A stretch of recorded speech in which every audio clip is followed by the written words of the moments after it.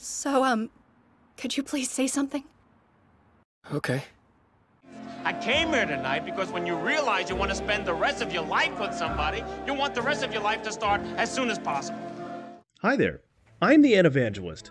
I want to make anime appeal to a broader audience by comparing it to a familiar genre, theme, or Western work. And today, I'm going to date myself by comparing Nora Ephron's When Harry Met Sally to its anime counterpart, Horimiya. And like When Harry Met Sally, the anime's draw is the journey, not the destination.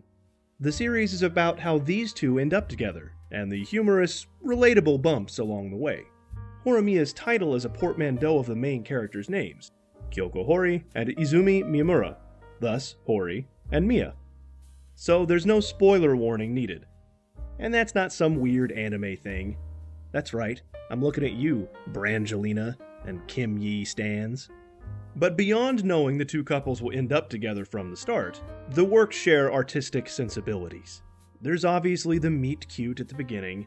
Harry and Sally are headed to New York and ride together because of a mutual friend. Sorry.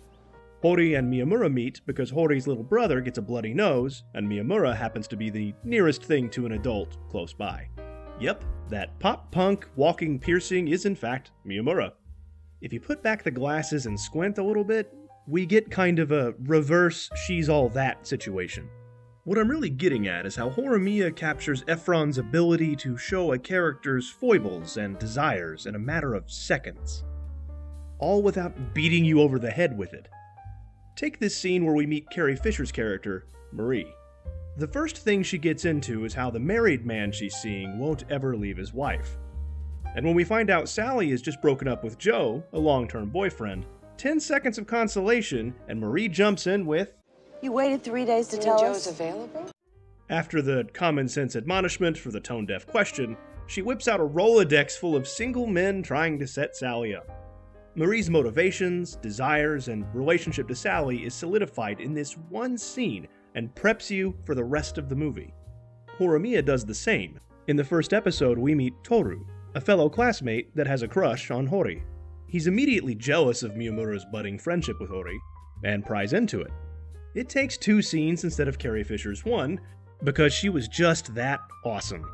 But we quickly see Toru is just an insecure kid with a crush, and was ready to do the stereotypically manly thing of pushing out the competition, only to fold like a napkin when Miyamura's positive masculinity and kindness overwhelms him. Seriously, how healthy is this exchange? So you won't mind if I ask her out? Come on, man. You don't need my permission for something like that. Guess not. Just felt right.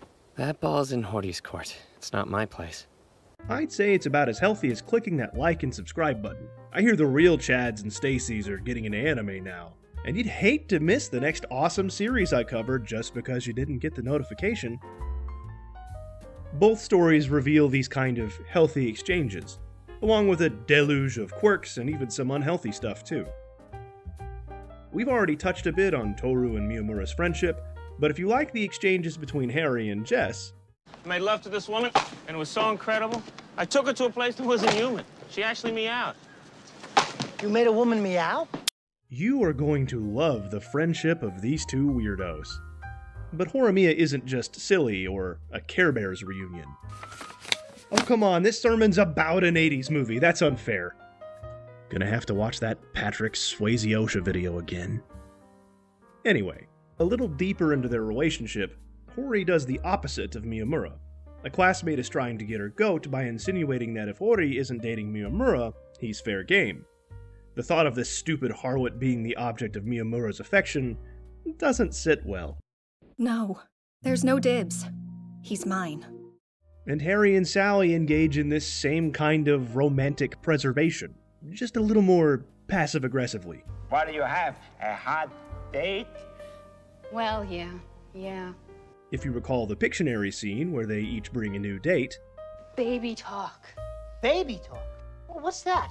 That's not a saying. Oh, but baby Fishmouth is sweeping the nation. Harry asks about Sally's new guy, noting she hates baseball yet went to a baseball game with him. And Sally realizes that Harry's new date is a baking magnate, and he doesn't even like sweets. And this is where we can get into some differences between the two.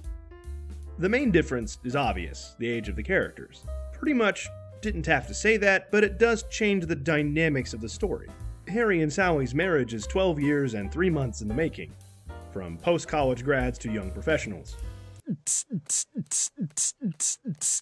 Oh, why'd you stop? Hori and Miyamura meet during what would be their junior year here in the States, and the story ends at graduation. So while the following exchange is because of post-divorce angst about Ira stooping his ex-wife, This stupid wagon wheel Roy Rogers garage sale coffee table. I thought you liked it. I was being nice! Horimiya's angst is teenage. Where do you fit in the world, the confusion of youth and self-doubt. Your feelings are involved, and they're having a huge impact on the truth you accept. Look here! You startled me, so my reflexes took over. Don't sweat the temper tantrum or the punch. The end result in each case is a thoughtful apology. Bros before ladies, after all. Oh, no. I am not calling Ori a hoe. I like living. That's really the crux of the anime. It's this idea of doubt and pigeonholing. But what kind of teenage dramedy would this be if we didn't have episodes that took the time to go into everyone's closet and drag out a few skeletons? Hori makes up for her mother's erratic work schedule by taking on caring for her younger brother and the housework. She's had to be an adult from a young age, and when she gets sick, she's terrified she'll be left alone. Again. Miyamura has a history of being bullied, and the guy knows he's a little odd. He even did his first piercing himself. While I respect the hardcoreness that takes, the words and the jeers of his classmates clearly got to him. And even as his friendships and relationships grow and deepen, he recognizes he's a part of the group, but he doesn't feel like he's in it. And for anyone that doubts the seriousness of that theme, watch the opening credits. Look closely at the panels, the flashing lights in the center of the screen. Each character is placed by themselves into a panel, looking none too happy about it. Miyamura seems to have the worst of it, literally stuck in a cube, sloshing around with nowhere to go. In a word, everyone is alone. Stuck. And I remember being that age back in 2000 I felt like I had to play a certain role. I couldn't deviate from the script or be anything that was outside of the external expectation. And if you feel that way, whether you're dealing with teenage hormones now or you're older, like me, I invite you to think back to English class and America's original emo, Walt Whitman. The past and present wilt. I have filled them, emptied them, and proceed to fill my next fold of the future. Listener up there, what have you to confide in me? Look in my face while I snuff the sidle of evening. Talk honestly. No one else hears you, and I stay only a minute longer. Do I contradict myself? Very well then, I contradict myself. I am large. I contain multitudes. He is more than piercings and emo-ness. She's more than a maid, chef, and responsible eldest child. This goofy bastard is tall, handsome, and a sensitive dude, full of potential. And you watching this are more than just my viewer, an anime watcher, a rom-com lover. Go out, grow, and be the fullest, most awesome, and contradictory self you can be. But, since this is about rom-coms, if you like character development, a good laugh, and a solid love story, Horimiya is the anime for you. There are links in the description on where you can watch Horimiya, and good news for old and new fans alike. Additional episodes by way of Horimiya The Missing Pieces are now available.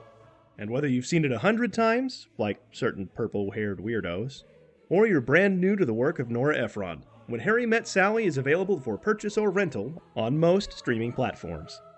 Having a significant other is kind of weird. Your whole life you're strangers until one day you aren't. You have a couple of cats, you get a house, you start a YouTube channel. It's the American dream.